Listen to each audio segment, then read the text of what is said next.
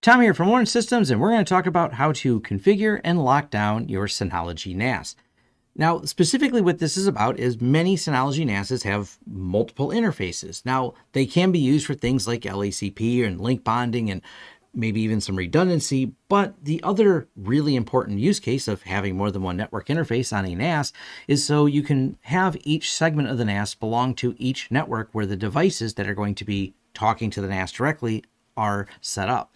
For example, if you had a series of cameras and you're running Synology with, say, Synology surveillance station set up, you would ideally put at least one of those interfaces in the same network and subnet as the cameras. But you're thinking, well, I like the camera subnet locked down without internet, and I want to be able to get to my Synology. And of course, you could just punch a firewall rule to get through over there.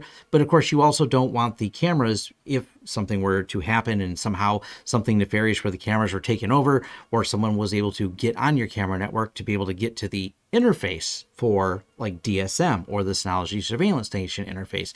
This can all be controlled with a series of firewall rules. This way you can even have a segment where maybe it's on the same network as your devices that do things like casting media, so you want to have Plex be able to talk to it, but not routing through the firewall. Routing things through the firewall can create some inefficiencies and sometimes just some barriers to getting them working properly. So this is all about configuring the network interfaces in different segments and then creating firewall rules so you can limit the level of access that those networks will have to it, and then creating a network where you want the access, or even an implicit rule where only you or only a specific IP has access to the Synology interface. This is just a matter of tightening up security and practicing principles of least privilege. You just have to define that privilege implicitly inside of Synology. Before we get started in this video, if you'd like to learn more about me and my company, head over to lawrencesystems.com. If you'd like to hire us for a project, there's a Hires button right at the top. If you'd like to support this channel in other ways, there's affiliate links down below to get you deals and discounts on products and services we talk about on this channel. Now let's start with our network topology and layout. Here's my computer at 192.168.3.9. Here's LAN 1 at 192.168.3.215 assigned to the LAN 1 interface of the Synology.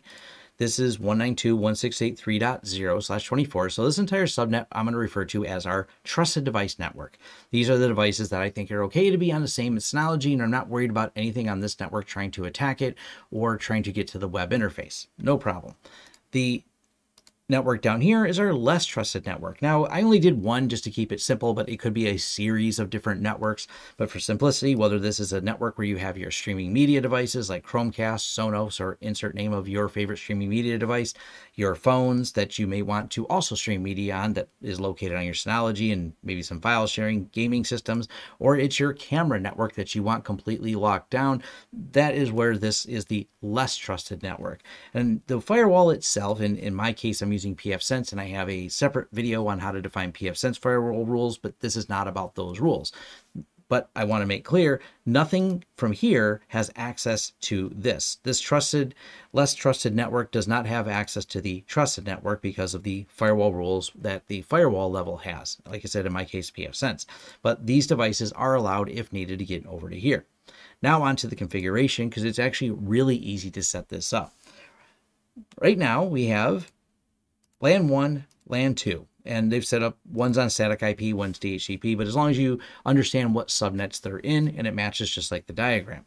Now let's actually talk about the system I have over here, which is a Windows computer on the same network, that 10.13.37. Now right now everything's at default in the Synology. I have access to the web interface here. I can go and ping it at this address right here. So we'll go ahead and pull this up and hit ping. I'm able to talk to it. So I have full access because that's the default how Synology does this. There's no firewall rules on Synology out of the box. Everything has to be configured implicitly. So once we have the IP addresses and the LANs set up, we go over here to security, firewall, enable firewall. We can go ahead and hit apply. Now, the default rules are pretty simple. It allows all. So here's your all interfaces, LAN 1, LAN 2, and the default rule in Synology for everything is allow. So that's not exactly what you want. So when you're going to go ahead and manage firewall rules, you could add it to default, but for purposes of just doing things here, so I don't have to do anything like to fix the default rules later, this is YouTube demo. And now we can start creating rules. The all interfaces, I'm going to leave empty. LAN 1, I'm going to leave like this, allow access, because it's my trusted network. So just, it has access to everything. I'm not going to create any lockdown rules on there. LAN 2. All right, let's start with this scenario of maybe I'm doing some file sharing, maybe I'm doing some media streaming, maybe I have MB or Plex, and I want those interfaces accessible. But on the less trusted network, I don't want accessible is the admin interface. That way, you know, none of the kids' computers or whatever devices are over there, that people that you don't want even attempting to admin the machine only have access to the other service that are running on your Synology. So we're going to go ahead and create, and we're going to create a block rule. So go here and select applications, and we'll go management UI. So that's actually 5000, 5001. That's your DSM. You could block other things too if there's maybe other things you don't want them to have access to. Yeah, if you got SSH enabled, maybe that as well. And any other services that you go, you know, I do have these other things enabled. But generally speaking, unless you've enabled SSH, which is not enabled by default, or you just have the management interface, which is enabled by default, you just check these boxes here and hit OK. So now we've decided those are the things we want to deny access to. Then we're going to go ahead, leave it at that. So it's a deny. So management UI and done. Those things are blanked. Now down here, if no rules are matched, allow. So the first rule is going to match things trying to hit that management interface. We're going to hit OK, close, changes to the YouTube demo ones, apply. So now it's turned onto these rules. Go back over here. We're going to go ahead and ping it. I'm still able to talk to it. I'm still able to ping it. But let's go ahead and reload this management interface. Doesn't log. This is it. Just going to sit here for a second and it's going to fail because we've now implicitly blocked on this network the management interface. And obviously we know we haven't blocked it over here on my computer because I'm still in here. I'm still able to get to it.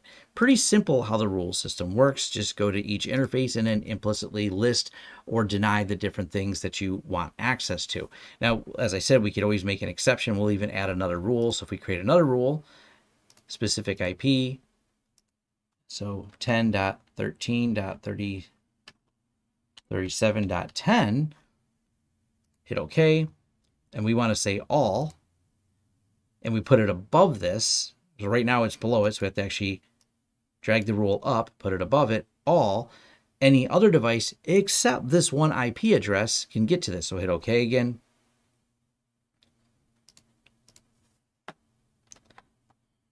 Reload the page again. And now it's able to get to it. But if any other system tries, it wouldn't work. Now, the problem with doing this, of course, is if any other device knows what IPs have access, if you were to switch an IP address on this network, they'd be able to get to the interface, so wouldn't really be that secure. So I really recommend having a separate management network where you do the management for the DSM and set the rules up. Now, what about if this was for cameras? I wanted to cover that because they're a little bit different when you do it for cameras because it's actually simpler. Let me go over here to LAN 2. And we're going to see delete these. So we'll go ahead and delete this and delete this. And the question would be, what rules do I need for cameras? Nothing at all. You can build a camera network. And if LAN 2 is a camera network, we can say deny access. Hit OK, and it would actually work. And let me explain by showing you how my system at home is set up. As I referenced in my previous video where I talked about my home firewall rules and literally showed you my home firewall rules, my camera LAN is 192.168.60.10. So if we go over here to security and we go to firewall rules, and we're going to go ahead and edit the rules, and I left them just called basic. If we go and switch over to that LAN 4, which is the camera, you'll see there are no rules. It's completely denied. And the reason this works is because the way Synology handles rules is these are all inbound rules coming into the Synology system. When you're doing something, and specifically we mentioned cameras, you're reaching out from the system and going to the cameras to log into them. By doing that, you are creating the connection that's sourced at the Synology to the cameras, log in, grab the camera data at the request of the Synology, streaming it back to the Synology. So if you're worried about your camera network, it is nice to keep it very narrowly locked down. But then my other networks, for example, if you want to call it less trusted network, where all the devices and Chromecasts are, I've only denied the management interface because no one on that network needs to try to manage my Synology. That is restricted to the LTS TOM, as I call it, or the trusted network that I have, which only has just my laptop in it. So if you're looking at a better way to lock it down, just take the time to learn the Synology firewall rules. They're rather simple to implement. They can boost your security. And if you need to have remote access to your Synology, do that off of the trusted network as well. For example, if you were to do any port forwarding, because just so you know, if, for example, I wanted to port forward, I wouldn't want to use the network where I've also denied anything coming in from that network. It's a little side note that may be really important when you're setting these things up. Secondary, if you're setting up a static IP in each of these networks, you don't need a gateway in each of these for it to broadcast on that network. The gateway is only needed if you need it to go out the internet via that interface. You can actually leave, for example, on the camera network or the untrusted network, you can omit the gateway, just put a static IP address to assign the Synology and IP address in that interface. And obviously each interface is plugged in directly to wherever you have those ports on your network, whether it's a separate switch or a series of VLANs. It goes out of scope to describe the physical layer of network where you're plugging these in, but essentially you're plugging them into however you've segmented your network, whether you've segmented it with a series of unmanaged switches that are completely separate, or you've created a more advanced network with a series of VLANs. It's all about what subnet it's in and restricting it to that. Those, like I said, a little out of scope of this video, but hopefully this is helpful and gives you a better understanding of how to better secure your Synology through firewall rules built in with the Synology. All right, thanks. And thank you for making it all the way to the end of this video. If you've enjoyed the content, please give us a thumbs up. If you would like to see more content from this channel, hit the subscribe button and the bell icon. If you'd like to hire us for a project, head over to lawrencesystems.com and click the Hire Us button right at the top. To help this channel out in other ways, there's a join button here for YouTube and a Patreon page where your support is greatly appreciated. For deals, discounts, and offers, check out our affiliate links in the description of all of our videos, including a link to our shirt store where we have a wide variety of shirts that we sell, and designs come out, well, randomly, so check back frequently. And finally, our forums. Forums.lawrencesystems.com is where you can have a more in-depth discussion about this video and other tech topics covered on this channel.